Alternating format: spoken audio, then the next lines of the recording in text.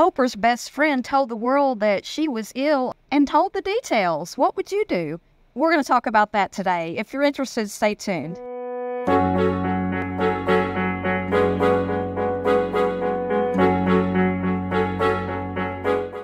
I did say that you had a stomach something. It was coming out of both sides, which it was.